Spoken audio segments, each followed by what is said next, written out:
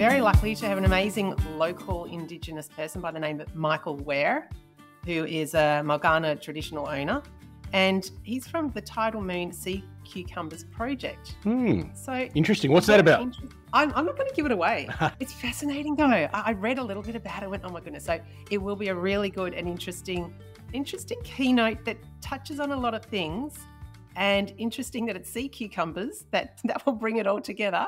G'day, I'm Rob Malicki. I'm the CEO of the Global Society, coming to you today from Garigal Land in Sydney. And I'm Dirk Mulder, founder of the Koala News, and I'm coming to you from Whadjuk Noongar country in Perth, Western Australia. Great to see you again, Dirk.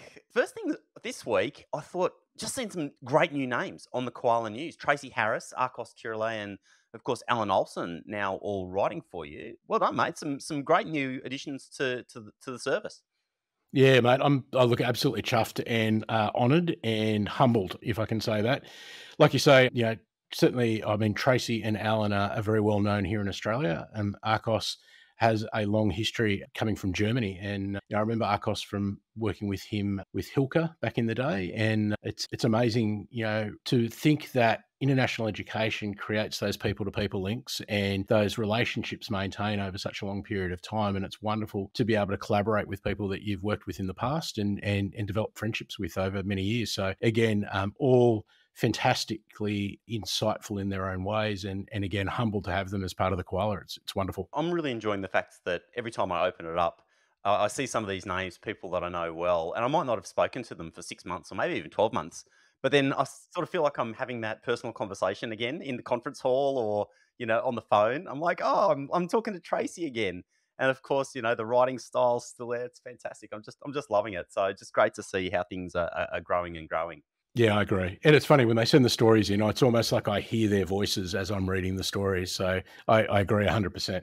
It's fantastic to have them on board, and wonderful again to be able to collaborate with them. So on to the news then. What is top of mind for you this week? I think I know where we're going to start. I think you might be right. I mean, I'll give it some context. I guess the last time we spoke about Canada and visa caps, and the UK has been at it as well. Mate, it's starting to bite here in Australia where, there's been a visa slowdown and there's lots of providers. I think, probably for the last few weeks, there's been anecdotal sort of evidence floating around visa rejections, visa slowdowns, those sorts of things going on. There hasn't been too much coming from the government in terms of acknowledgement of that, which has been disappointing. But, mate, we crunched some stats, and there's probably some demonstrative evidence now to show that rejections are up and there is a slowdown. So, mate, the overall grant rate in Q4 for 2023, which was released in January, is at 82.5%. And that's the lowest since records began in 2005. Three largest sectors, higher ed, vet, and ELICOS, all individually experienced their lowest grant rates over, essentially since records have been done. So if you compare that to Q4 of 2019, and obviously that's the last quarter before the border shut, these top three sectors saw 8% more visas being considered for a grant. So we're seeing more students coming through the flow, but it saw 119% more applications rejected. And while much of the government's rhetoric in their responses have been, around the immigration reports have been aimed at ghost colleges and quality, we're now seeing that these rejections are starting to bite. So in Q4, for example, the number of visas processed for higher education, and again, when we talk about the international education system in Australia, higher education is really the bull in the china shop on this one. They were a third higher, so they're up 33% from just below 49,000 and just below 65,000 student visa applications. However, the number of rejections more than tripled, so they're up 236% from just over 3,000 to well over 10,000. And of these rejections, 65% were applications from India and Nepal, which both saw triple the number of rejections in Q4 2023 versus Q4 in 2029, despite the number of applications only being 12% higher. So we're definitely seeing slowdowns. We're seeing slowdowns more so in particular regions, obviously India and Nepal. and it's mate, it's biting. Like I said, the amount of providers that I've spoken to over the last sort of 2 to 3 weeks, it's impacting business. You know, when students can't get visas, what are colleges doing? They're refunding money. So they're not concentrating on teaching, they're not concentrating on student experience. They're in the back office making sure that money goes back out for people who can't make it. And that's really, really kind of sad. One of the things that came in was actually an email or a letter from a Pakistani student. And it actually called really, I mean, it kind of hit me hard because it's the human side of what's going on, right? So we can talk about providers and business going down in the sector. We can talk about migration overall. But when you center this around the student, you know, this student's experience was that they've already had to defer once because they didn't have an outcome. They've now been waiting 5 months for an outcome. And they're wanting to start studying, you know, coming up at a major university here in Australia, you know, a very highly ranked institution, and they're considering what to do now. So what do? Do they continue, you know, knocking on Australia's door, or they start looking elsewhere? And, you know, certainly this student, I think, is now starting to look at the UK. And it's hard, isn't it? Because it's just life is on hold. I remember Life's on reading hold. that article and seeing how since about the middle of last year, applications from Pakistan, basically the rejection rate have just been dropping through the floor, almost down to zero. So Yeah, absolutely. I mean, just even in terms of visa processed, you know, if you look at October data for last year, there was literally nothing coming out of Pakistan. People I've been speaking to in the last week before, as I wrote that story, and sources were telling me that they're now starting to hear out of Pakistan, but most of them are seeing rejections, and they're not coming through in large quantities. There's just a trickle. So it's one of those things that you just think, you know, could we be doing this better? And what are the longer term ramifications of what's going on at the moment to Australia's place in the global system? You know, we talk about soft power, we talk about the wonderful experience that students have when they come here and how they take that back to their home country. What does this do for those students who are knocking on the door, not hearing anything, and they may get a rejection? And then what happens, you know, $710 now for an Australian visa application. You know, it's not cheap. So you start talking about those sorts of things and you know, potential loss of money, loss of face. You know, I mean, you think about just you or I wanting to say travel to the United States or another country, and you put in a visa application and you think, yeah, you know, I've done all this, and institutions have pre-vetted. You know, we've got visa regimes in place now where institutions are moving piles and piles of paperwork to make sure that these students are bona fide, that they're going to meet those visa requirements, and now they're still not. And it's not a good situation to be in, that's for sure. I think you're spot on the money there, Dirk. The fact that this whole system has been put in place to have institutions have their ranking or their band, if you like, Mm, and to go through this entire process of validating students and making sure they're genuine, for that student then to be rejected further down the line, just seems to lack transparency. And perhaps that's one of the worst parts of it, isn't it? Is that it when is. people don't know, they don't have information, they don't know what the time frame's going to be, and it's opaque, it just erodes trust. And Mhm. you know, when you're talking about individual students, that's one thing, but then when that becomes systemic, that Yep. has, I think, a significant downside risk to the entire industry. Mate, you're absolutely right. And that, you know, that downside's going to grow. So, you know, at the moment, for those that aren't familiar with the university or a provider's place in this visa system, you know, they're categorized 1 through 3. You know, so if you're getting visas through and you've got good students that are doing all the right things and you're doing that on scale, then you'll generally be a level 1 and you'll be, for the want of a better word, a trusted provider. What we now risk is the entire system collapsing. And what I mean by that, and I know that might be a little bit over the top, and some listeners might say, yeah, not sure about that.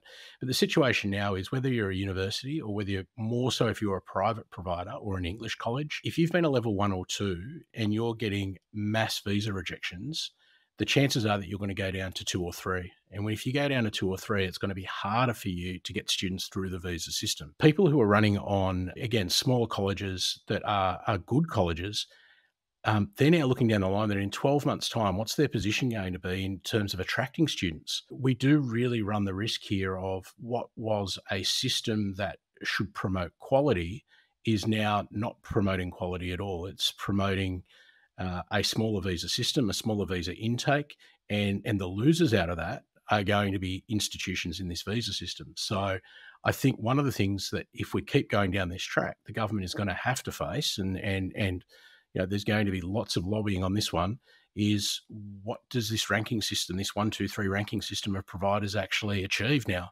Because if people are being rejected without any, as you say, transparency, then, what position are these people going to be in? And, the system itself is going to fall over by the fact that colleges are going to go out of business for no other reason that visas are being rejected that have been previously tested and sought to be good and would have passed 2-3 months ago. Yeah, mate, it's a bit of a sad one, and it's not a good one to be talking about. Quite frankly, it's a bit somber. On a similar topic, sideways, I suppose. I mean, we've seen Brendan O'Connor out in the news again talking about the ghost colleges and the dodgy providers, and there has been news come out. Tracy Harris wrote on this for the Koala that the Australian Skills Quality Authority have cancelled registrations.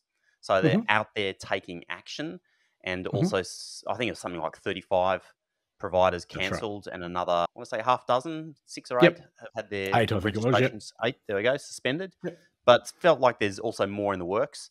Brendan O'Connor in the news was talking about how any training provider that hasn't had students through the door in 12 months likely to have their license cancelled, which in some ways, honestly, it probably makes sense to me. I mean, a business that's supposed to be training students and isn't bringing in students probably should have to go through some other processes to make sure that they're doing their job properly. But it seems like that whole theme that the government has been onto since last year around tightening up the loopholes is continuing, and we're seeing real action taking place, early this year. Yeah, absolutely. And look, that's, again, I think that's welcome. Any college that's not doing the right thing, let's get them out of the system. But there's caught up in that. There's good colleges as well, and that's the really difficult bit. So let's hope ASQA really have their eyes and ears open. Again, I go back to the point that I think I made 2 podcasts ago, where if a reporter for a TV station can walk down Queen Street in Melbourne and walk in the front door of somewhere,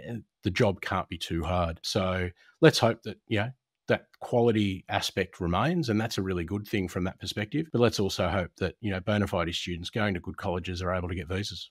Alan Olsen also back in the news doing an analysis around the Times Higher Ed World University Ranking. So it's that time of year again. Do you want to take us through some of the main things coming out of this year? Absolutely. I mean, look, I think listeners will say rankings are good, rankings are bad, rankings don't make a difference, rankings this, rankings that. What I love about what Alan did was actually put some perspective around some of the statistics that have come out of these rankings. So you can argue, who should be in the top 200 or top 500 and those sorts of things. However, when you look across countries, what Alan's done is actually benchmarked essentially Australia, the UK and the US.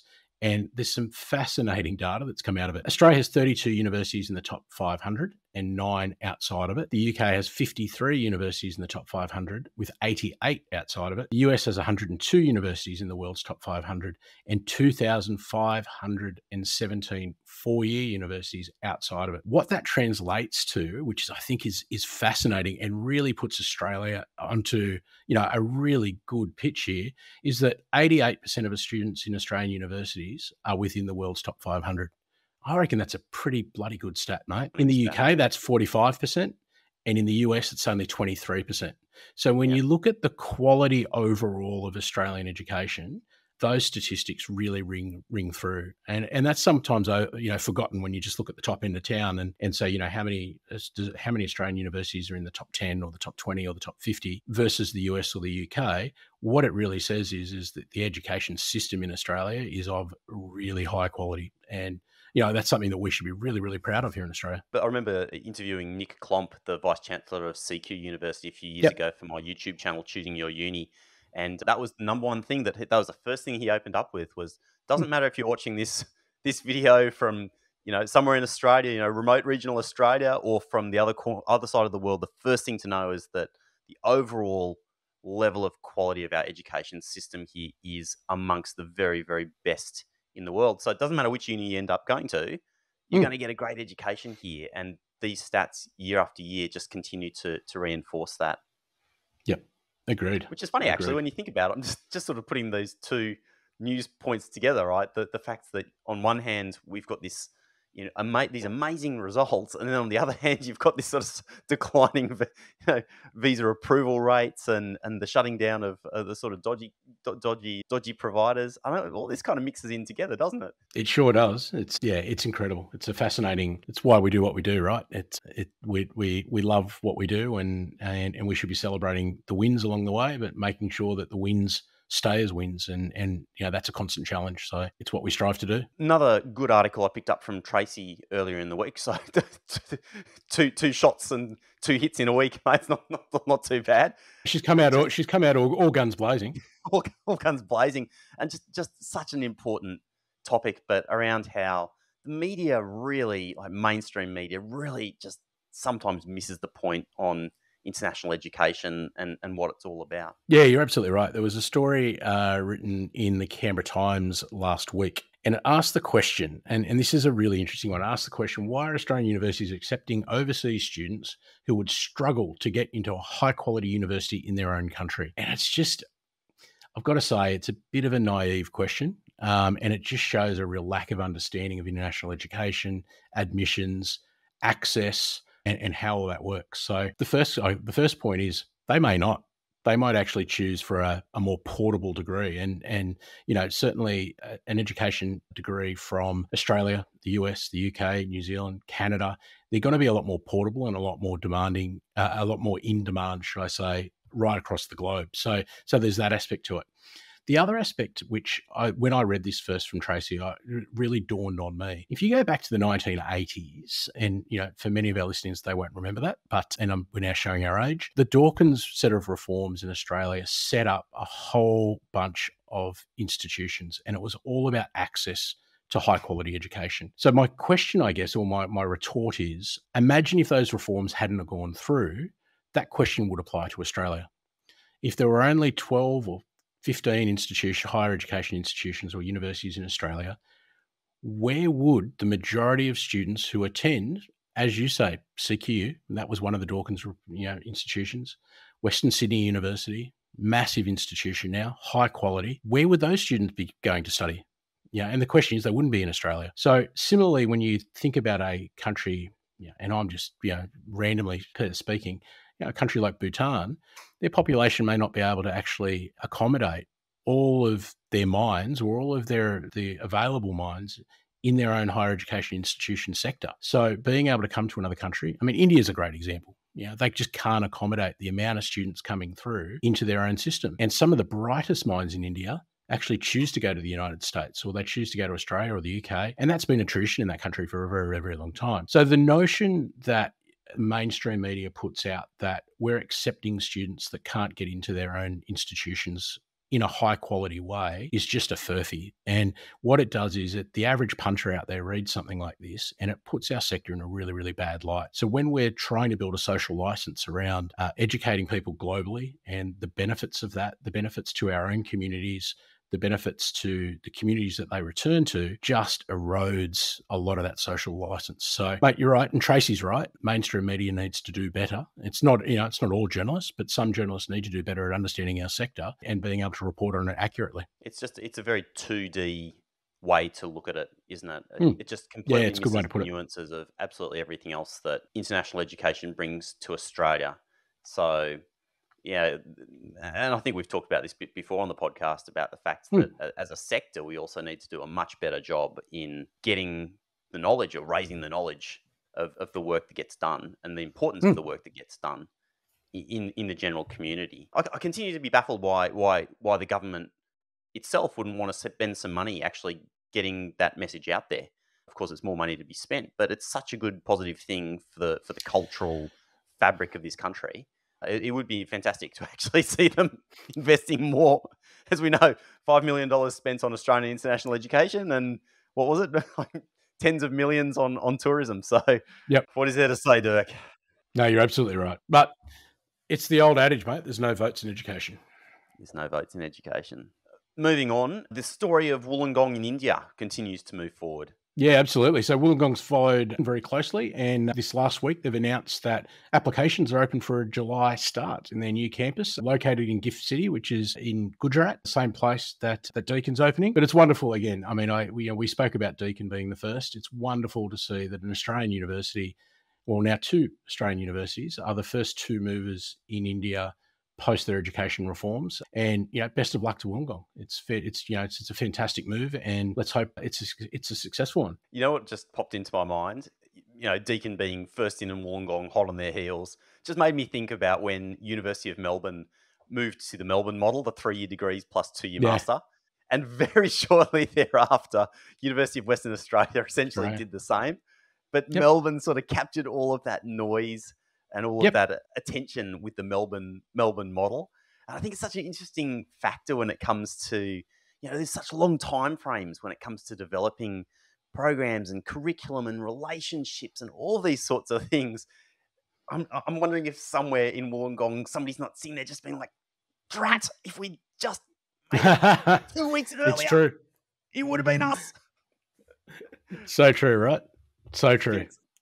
So fingers crossed that all washes out in the next couple of years, and we forget about that, because it's two early movers who've obviously been in that region for a long time, doing the hard yards and building the relationships and committing to the communities over there, and hopefully they both those programs thrive as a result. Absolutely. And just quickly, Rob, before we bring in our guest, Dr. Anna Kent, who's well known in the sector, has released her first book, and it's called Mandates and Missteps, Australian Government Scholarships to the Pacific, 1948 to 2018. The book looks at different scholarship programs in the Pacific over that time, their goals, their design, and the politics behind them. And one of the things that I think in talking with Anna about this is that, obviously the Colombo Plan's gotten a lot of attention over recent times. There's a lot of work that went on in the Pacific prior to the Colombo Plan even. This is going to be a really interesting read for those that are interested in that area. All right, Rob, shall we bring in our guest? Let's do it, Dirk.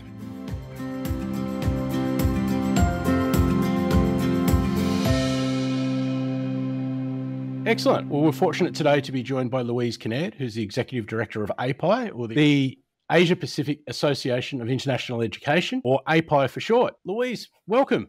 Big month ahead. APAIE returns to Australia, I think since 2016, was last in Melbourne. It's now heading over to Perth. How's it all going?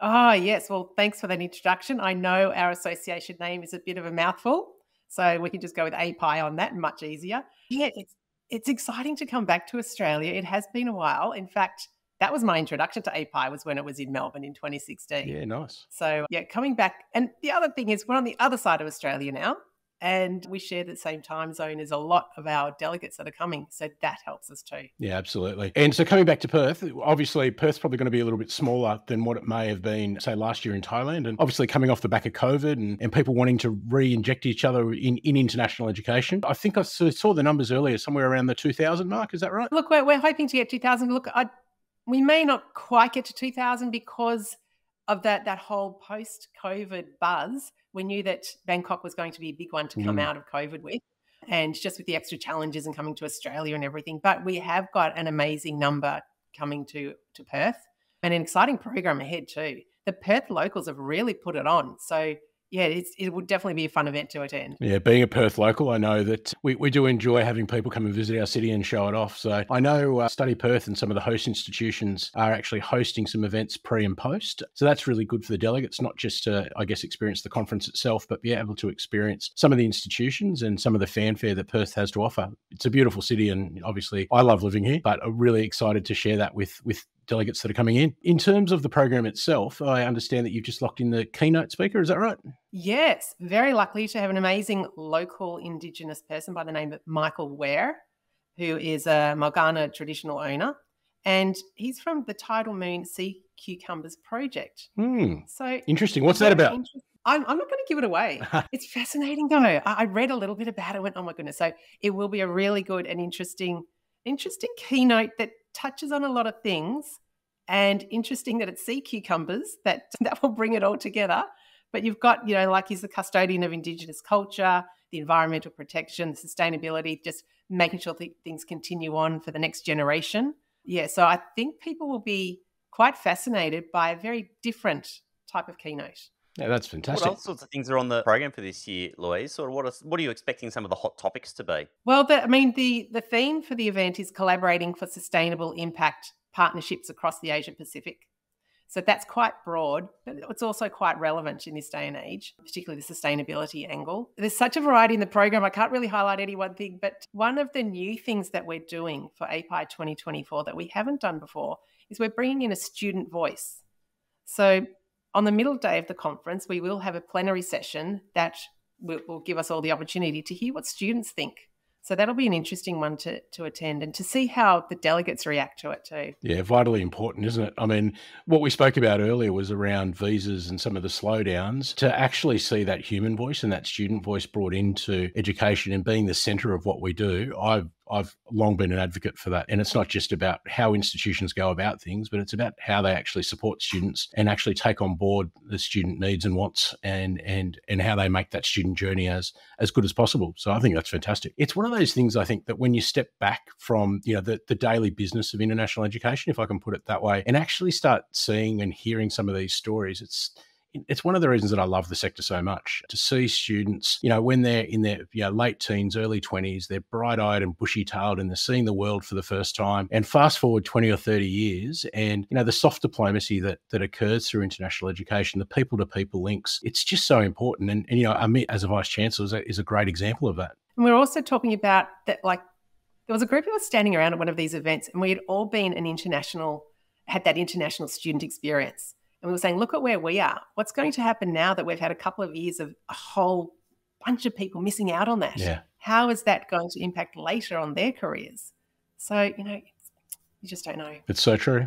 It's so true. Mm. We've been talking about that too quite a lot. The facts that these sorts of experiences, I think, become a defining feature, particularly for universities, of the education experience as a whole. Your ability to move around the world and experience education at different institutions, because otherwise, what's the difference between, where's the difference if we're going to get an education driven by a bot that's personalizing our education in our bedroom? Like, where's the actual experience? I mean, it's the student experience on the ground, the human experience that makes such a big difference. So to me, it makes a lot of sense to be getting those students in front of practitioners to hear firsthand, to make sure that that's becoming front and center. And you can't do it, as you said, through a bot or even virtually, because a lot of what you experience as the international student, it's not just the language, it's not just the lessons, it's the whole package, just how to physically get there, the lifestyle, the weather, the food.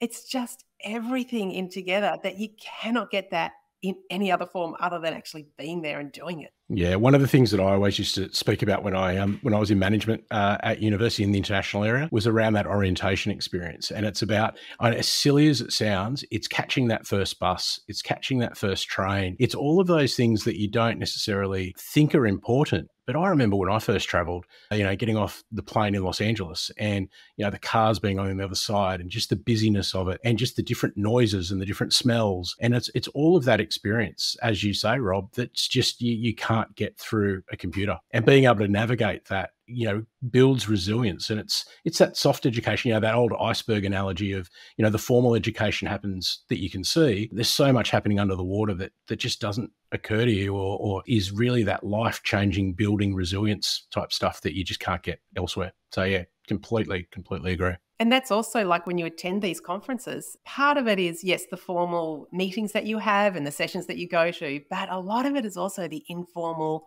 incidental contacts that you make. And it's usually, you see someone, you're crossing paths between sessions and they say hi and then they've got somebody else. And next thing you know, you've got some amazing program that you've worked out between 3 different countries to help X number of students. So true. Oh, you know what, Louise? As you're talking, I'm getting massive FOMO. I'm not coming to Perth. Me too. Right now, I'm getting all those messages from people. Every time I send an email and get a reply, it's saying, so I'm seeing you at APAIE in a couple of weeks' time. I'm like, oh, no, I'm not. Yeah, so all those messages are now coming through. And the messages I'm now getting are getting into the, more important bits. How do I see a quokka on Rottnest Island? Yeah, there you go. Absolutely. How-to guide required. I'm just looking at the website. So good to see some sponsors up there too that I haven't seen before. But Duolingo, I mean, obviously making their presence known here in Australia, Diamond sponsor. That's really exciting. That is really exciting. They're here to promote their English test. They need to get word out about that. They're doing amazing things as far as the English testing goes. Yes. I'm nearly a 4-year streak on Duolingo, so love the platform. So it's great to see them moving into the space. And I think having that kind of enormous brand influence and brand recognition can only be good for the sector, really disruptive in terms of moving things forward and taking things in a different direction. So that's exciting. And then a couple of institutions, Hanyang and the University of the Philippines there as platinum sponsors is fantastic as well. So it's great to see organisations getting behind APAIE and continue to support your good work. What are some of the other things that are on your agenda for the year that the association's working on or looking towards or thinking about? Oh, that's a big question. I've recently engaged another employee. So now there's 2 of us. Yay. Yay. And she's looking after she's going to be our CANI officer. So looking after the Climate Action Network of International Education. So looking after all our climate action plans and really trying to make sure we're not just meeting the targets, but we're challenging ourselves for it. I think that's more important than ever these days. It can be challenging when we're organising big events to try and stick to some of it, but, we have to meet those challenges. So she's looking at projects along those lines and also working with some of our other APAIE Advisory Council members on some other programs to run that the APAIE community is really after to do between the conference. So between the annual conferences, we'll have smaller targeted events that really serve the sector. So we're still doing research on that side of it. So I don't want to give away too much now or say something that doesn't happen. But yeah, watch this space and there will be things coming out. One of the other things we're really excited about is we have the Western Australian Chief Scientist, Professor Peter Klinken, will be speaking at a breakfast session. So that's new and that's organised by the host universities. Looking forward to that one. I really love that kind of session personally. That kind of morning where you wake up, you've had a great night out and you're warming up over coffee and getting someone like a chief scientist is a great move because they really not only have the education perspective, but have this total different perspective on the world, and you're always guaranteed to learn something. So that's a fantastic inclusion. Well, Louise, it's been an absolute pleasure having you, and all the best next month for the APAIE conference in Perth. I certainly look forward to being there, and I know that Rob, as he mentioned, has a bit of FOMO on it. So we're looking forward to the conference itself, and thanks again for joining us. Thanks for having me. I'm looking forward to the event too. And as always, for all of your up-to-date international education news, thekoalanews.com is the place to go. And I'm from the Global Society. I help out with Learning Abroad program. So if you need anything with your Learning Abroad program, please check us out, globalsociety.com.au. Dirk, as always, thanks for keeping us up to date with everything that's going on, and I'll see you in a couple of weeks' time. Look forward to it, Rob. Thank you. Today's episode was recorded on Garigal land in Sydney, and we pay our respects to elders, past, present, and emerging. Thank you. See you next time.